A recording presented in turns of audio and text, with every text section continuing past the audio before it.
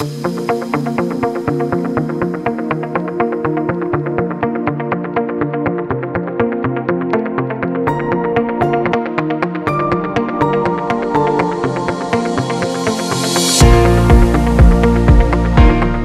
everybody, Marianne, Professor Chairman, thanks for inviting me here to Amsterdam to give you my talk today. And I'm going to slightly take in a different angle to some of the kind of pathogens and infections we've been speaking about this morning. But something else that causes a lot of morbidity and mortality, tragically, asthma and allergies, and how that's linked to the built environment. And hopefully just change some thinking on it and invite a bit of debate later on and tell you about my personal story. So I'm going to talk about our company, Allergy Standards, and these three pillars of our company is our standards, our certification, our academy, and our institute as well. And at the end, I'd like to welcome you as stakeholders of this society to consider participating in our institute as well. But what I'm going to start with is a story of how did this young guy here, this junior doctor, used to work a lot in Africa and in Kenya, and then also as a junior doctor in Tala Hospital in Dublin. Why am I standing here in Amsterdam talking to these stakeholders about indoor air quality? Well, it all starts from a very busy night in the emergency room in the Children's Hospital. That's the National Children's Hospital in Dublin, Ireland, in Harcourt Street, just off St. Stephen's Green, if anybody's been there, the old historic area. And a very busy night in the emergency room, and patient after patient coming in, generally kids, and with the parents, would generally be the mum of a kid with asthma and allergy, coming in out of hours, missing school, late at night. And the question would constantly come to me, look doctor, is there something we can do to stay well, rather than having to come into you and you treat us when we're sick? And when you're talking about asthma and allergy, particularly allergic asthma and allergy, you're talking about the indoor environment and trigger factors and things that set off your symptoms. And patients are very interested now, particularly in being proactive. We're seeing that in healthcare throughout, wearables, watches, even the rise of meditation, that people want to stay well and they don't want to over-rely on doctors when they become sick. So when you start to talk to patients about avoiding triggers, we know from earlier speakers we spend 80% of our time indoors. I'm sure we all know the US stats that indoor air pollution can be 4 to 5 more times polluted than outdoor air. And it gets quite difficult to patients to understand all the triggers in the home and then how to avoid them. So I would give them advice, but what they wouldn't have is what we describe as actionable insights. Now I know, doctor, about formaldehyde, or I know about dust mite allergen, or in America, in urban areas, it could be cockroach allergen. But what do I actually do about that? When I'm choosing certain types of air cleaners, or vacuum cleaners, or cleaning products, even the building materials we design and construct our buildings out of, that may outgas formaldehyde, I get overwhelmed when I go to the point of purchase. So one of the mums said, look, doc, wouldn't it be really helpful if there's actually a sign or a symbol or a lighthouse in the fog to cut through all this, and we would know this product will contribute to our overall improving indoor air quality and avoidance of triggers. And it comes to this whole concept of trust. And if you imagine if your child was diagnosed with asthma and allergy into the emergency room out of hours, how would you feel? And this kind of, well, who can I rely on? And when they go out there, they can actually see a lot of bad science, a lot of marketing gimmicks. And that's our kind of our enemy. We all want to have one common enemy, and ours is bad science. So if you look at some of the guidelines, this is from the National Institute of Health, the National Heart, Lung and Blood Institute. Now, this is our, as doctors, our treatment guidelines. And I'm not going to go into the complexity of it, but if you want to think, this is what, now, these are terms you shouldn't use anymore, like rescue relievers. This is your blue puffer, your brown puffer. Then you're adding in oral medication like steroids, your treatment escalation. But what's really interesting about this diagram is that for every stage is patient education and environmental control at each step. And that includes the first step. So as a doctor, we're not supposed to start people on medication until we've done patient education and environmental control. Do you know if you're allergic to something? And do you know is that allergenic trigger turning up in your environment? And what have you done in a measurable way to actually remove it, source control, or elimination, or reduce exposure to it? And then we start on medication. And then if that's working, we're supposed to go back to the homes, have occupational nurses, and look at these issues. Please do, yeah. I had the experience, my son was getting a little bit without breathing air. Yep. So I went to the first responders at the hospital. Yeah. And I said, okay, he needs some buffer, and then it's finished. Yeah. So he got some buffer there. Yeah. And they said, okay, just buy some other buffer here at the medical part, and then you're finished, you can go home. Yeah. So I went with my son to this place to buy other medicines. Then he just fainted. because of this medicine. Mm-hmm. And I wonder, what is the motivation for the doctors to provide this poison to people? They don't investigate anything. Let me stop the camera rolling there. No, Have asthma because it sounds like this, and then use this, and that's it. No, I mean, and listen, I need to put some caveats in it. If somebody has a medical condition, you need to go see a doctor. And a doctor and medicine is the cornerstone of healthcare management. But the reason why I founded my company is for exact that reason. It was to kind of empower patients for the education and ask and say, well, can we start with environmental control and become an educated patient? And that's what we're trying to do, empower people. And there is, and well, we could have a very long round table about what the motivations are, billing practices, time constraints, resource constraints, patients demanding magic bullets and antibiotics, and that came up earlier about antimicrobial resistance. So there is a big cultural issue there that we could have a very long debate about. What I was trying to do with our certification program is actually to try and rebalance that and put some power back into patients to have an informed conversation with their doctor. One of the big takeaways from COVID is that because there was digital consultations, doctors now actually had a window into people's homes with a laptop. And they say, could you pick up your laptop and actually just show me around your bedroom where your child sleep? And then they did environmental control and education around that.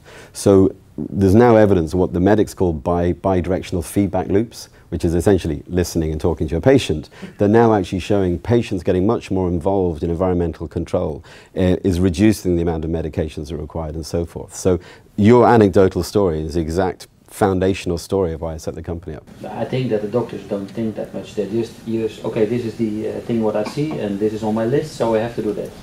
There hasn't been well, digital medicine had algorithmic, they've guided conversations with algorithms, if this then that, without actually really stopping.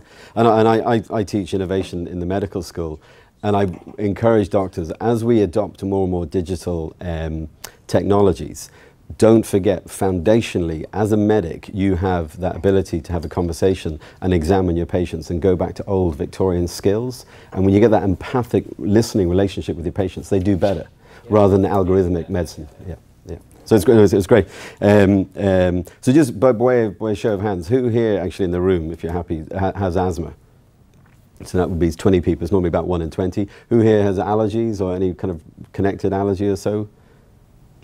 Okay, couple bit more. Okay, then who here in the room knows somebody or lives in a home with somebody with asthma or allergies? And that would be over 50%. And final question: who here in the room breathes? Okay, we all breathe. Okay, good. Yeah, exactly. So this is what we know. We've spoken about air quality a lot today, and we've spoken a lot about air quality cleaning technologies, but air quality is really about a healthy building. Our outcome is to have healthy environments where we live in. The problem is whether what we build the house with, how we ventilate it, how we manage it, our cleaning products, how we live in it. We spoke about perfumes and VOCs. We spoke about cleaning and, sorry, not cleaning. We did speak about cleaning, but cooking and particulate matters and lighting candles and so forth. So it very quickly gets overwhelming for people to actually really know easily how to manage a healthy indoor environment. If you then go to the FDA, we spoke a lot about the FDA this morning as well. I mean, this surprised a lot of people. If you look here about the word hypoallergenic, particularly as in chemicals, there's no scientific basis whatsoever for the use of the word hypoallergenic on anything. Pillows, cleaning devices, it just means it's made up, it's completely fabricated. And people, it's like them telling that Father Christmas doesn't exist. They put so much trust in this word hypoallergenic, and they believe somebody somewhere has actually gone off and tested it. They haven't, and that's the US FDA. And then as they go and try and solve these problems a little bit more, they'll see things like this from the Federal Trade Commission, where Orec was a vacuum cleaner company, subsequently was acquired by TTI. But they had a UV light, and I think some of the technologies in here are UV light. But they made clinical claims, and as we've heard this morning about medical devices and clinical claims without having clinical data, which we must be very careful not to make clinical claims unless we have randomized prospective clinical data trials. But they were find this, but actually had to recall the products and put the company out of business. So then if you look a bit further, you have something like this. This is a slide from the UK. It's the allergy advice on a carton of eggs, and it may contain traces of egg. So there's this real difficulty when people are told by their doctor to go and seek That's our guidelines. I show you the National Institute of Health guidelines. We're told to go and tell patients to go and seek products that contribute to improving the indoor environment. But they're met with this kind of confusion of FDA, FTC, CPC, and so forth. So that's what we decided. Could we develop a meaningful, scientific, evidence-based certification testing protocol that we could find products that work? And generally, we look at safety testing. Is it safe? We know there's air cleaners out there that aren't safe and can produce ozone. We know that people in the past have told people to inject bleach into their veins for COVID. So there's clearly things that are not safe. And then there's other things that may be safe, but they don't work. So are they effective? And then is the product governed by good science, or is it actually just good marketing, like that word hypoallergenic? And they're the principles of our certification standards. And this is the outcome of what we do. We have this certification symbol, like organic or vegan, that goes on products that people can identify it, that it's a better choice. It has suitability criteria, performance criteria that will actually contribute to a healthier indoor environment. And then our model in the US, where we work, is we will partner then with the National Patient Advocacy Group. In America, that's the Asthma and Allergy Foundation of America, and then they will endorse our standards. They'll do physician activation strategies for us and actually get the knowledge of the certification out to all the GPs in America. Photo model. Yeah, without the glasses.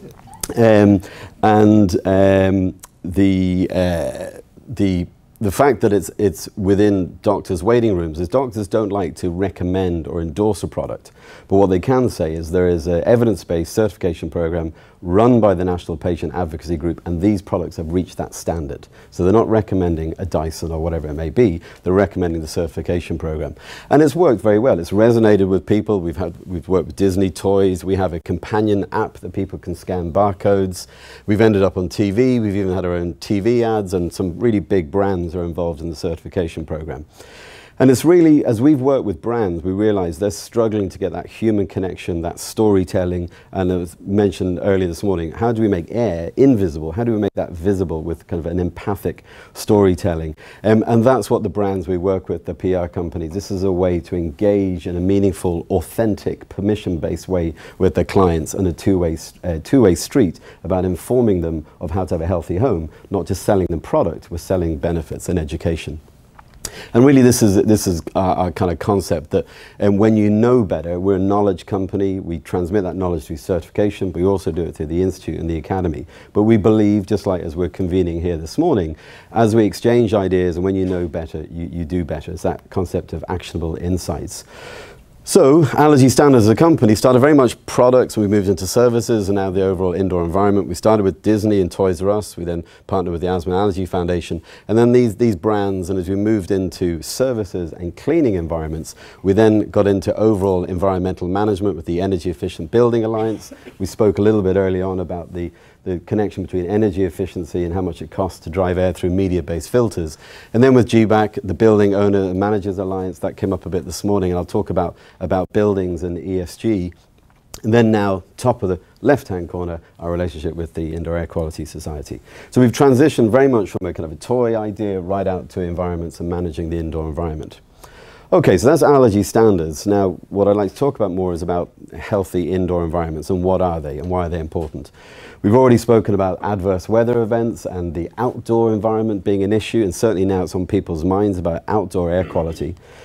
And you'll see with climate change, this is a slide from the Centers of Disease Control in the US about how climate change is impacting on us all, generally on health and wellness, the outdoor environment, but particularly as it relates to longer allergy seasons, certain parts of America getting more moist, more mold build-up, air pollution, and so on and so forth. So climate control in the outdoor environment is impacting on asthma and allergy. Sorry, I'll pop that back for you. The slides will be available anyway. It's always a good sign when there's lots of photographs of you, kind of little KPI, people taking photographs. But also with the recent pandemic, and we talked about a lot about that this morning, you know, hopefully COVID, or this pandemic's in our rear view mirror, but I think a lot of the societal change have been driven by the pandemic aren't going to go back. Like, for example, I think I'm the only person in the room wearing a necktie. I mean, they're just kind of gone now. But also, even if you ever thought when somebody sneezes, you say, bless you. Well, that was from the bubonic plague, the Black Death in London over 300 years ago. It started with a respiratory infection. So if you sneezed, you were on the way to dying this horrible disease. So that's something that came into society over 300 years ago, but still persists to this very day. And we don't even know, why do I say bless you? So the attitudes, this invisible air becoming visible and people being connected to it, is not going away. And I think it's really relevant for this room. So yeah, so again, I know the people in the room, we all know this stuff. We know that we breathe 2,000 gallons of air. It's the largest thing you consume on a daily basis. More food, more liquid. You don't eat food off dirty plates. You don't drink water out of dirty glasses. So why is it acceptable for us to breathe dirty air? It's the largest thing we consume. But like this poor old goldfish here, often we're the last to actually see the air. You actually don't realize your air is dirty. Well, you weren't aware about it, or you certainly weren't told about it. But is that going back? And there's all this concept of health and wellness. And health no longer, as I said, those people who came to me in my emergency room, it's not just the absence of disease, it's overall health, and it's about emotional health. We have this mind-body connection. I spoke about mindfulness, and we talk about ESG and diversity, equity, inclusion, about going to work, about bringing ourself, but bringing our whole self to work, whether it's your race or your sexual orientation. And this is the whole idea of being inclusive, and that's all becoming in to the health of society and societal justice. And that also relates to the built environment. And I think most of our products and services, whether it's an airborne aircraft or a building, relates to the built environment. So if that's the new definition of health, and that's the definition of a building, what is a healthy building in today's world? And how do we actually get up to speed in this? And how does this society impact on the healthy homes, healthy schools, healthy airplanes, healthy buses, and so forth? And when you get to buildings, buildings are very much in the American economy part of the whole capital structure of America. So people buy buildings and they get rental yields on buildings. So they all have these new ESG metrics. You know, it's obviously from the United Nations originally. Originally came from apartheid, is where it originally started. But this whole concept of ESG being measurable, being metrics. Matt Ellis gave a superb talk on the Building Owners and Managers Association about measuring ESG in buildings and real estate. But when you look at ESG, people think E, the environment, they think carbon and energy efficiency and carbon capture. But where in ESG is the word health? It's not in there. Where is the word diversity, equity, and inclusion? And people kind of get indoor air quality, energy efficiency, ESG, all that alphabet soup. I think we mentioned about TLAs earlier on. People are quite confused about that. I think it's a role for this society to actually navigate the relevance of air quality in that, and also then the relevance to United Nations Sustainable Goals, and how ESG and the SDGs are connected. And if you work with companies now, even as an employee value proposition about retaining and attracting talent, air quality in healthy buildings is not only, well, what does my company do we actually impact on society, and I want to work with a purpose-driven company, but where I work, well, I was at home, now you want me to go back into the office to do innovation workshops. Surely my workplace has to be at least as healthy as my home where I was. And if we're going to attract people back into workplaces, that environment has to be healthy. And it's absolutely key we get that. And this kind of concept of doing well and doing good, both for employees as an occupational exposure, or the kids in your school, or the companies you want to work for. And there's an emerging expression now, you may be familiar with it, but I really like it. It's called One Health. And it's the idea of healthy planet, but healthy people. Sustainability has been very much about the planet, which is great, but really where the puck is going is health and wellness. And you can talk about planet and people, and broadly you can talk about CO2s and the outdoor air, and VOCs and indoor air. But how are we going to join those conversations and be relevant on both sides of the ledger? I had the pleasure of meeting Bernice King, that's Martin Luther King's daughter, in Atlanta at Greenbuild. I gave a keynote on healthy buildings at Greenbuild. And this type of stuff we discussed afterwards. It was actually the first ever Health and Wellness Summit at US Greenbuild.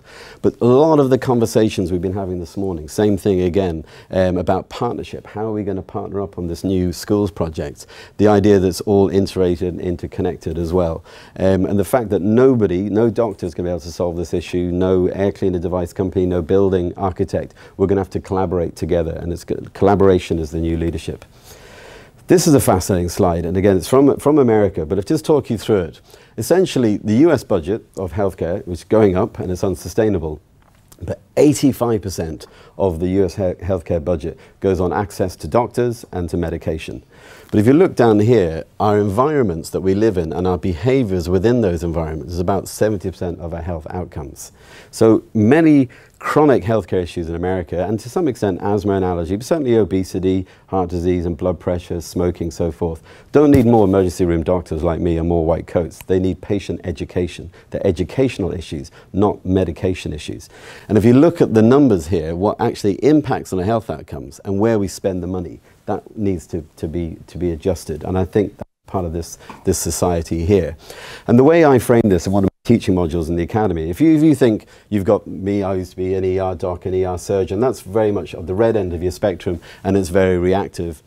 And then you may have specialist healthcare professionals, your family doctor, your nurse, your wound nurse, your asthma nurse. Then you have your physio. But you can keep continuing out that spectrum where you get on the proactive side of it and maintenance of wellness. And you have your dietitian, your yoga teacher, your meditation. All these people actually will impact. And as a slide before, they actually impact more on when you're actually spending your money down here. And my argument is building related professionals and people like this society impact on our environment are on that spectrum and will be part of that conversation as we go forward. But it's tricky, and I think we've already touched on this a little bit earlier. It's about designing buildings, about building them and constructing them and managing them. But in the last energy crisis, a lot of the material science came out of in Jimmy Carter when there was the first Suez Canal and all that energy crisis, and we tightened buildings. Build right, and ventilate. Build tight and ventilate right was the mantra. But what actually happened was outgassing and VOCs to the furniture now became an issue because of the energy efficiency. So if you're trying to get energy efficiency in a building, we spoke about the cost of media filtration already, that's going to impact on indoor air quality and therefore what we put in that building, the incidental furniture, how we clean, how we manage, how we live in that building. You can't touch one of them without touching the other. And it's this concept of integrated building science. It's not just the air cleaner companies or the sensor technologies or the material science or the designers and the airflow. We have to come together in a collaboration like the society for wellness in buildings and wellness in the built environment.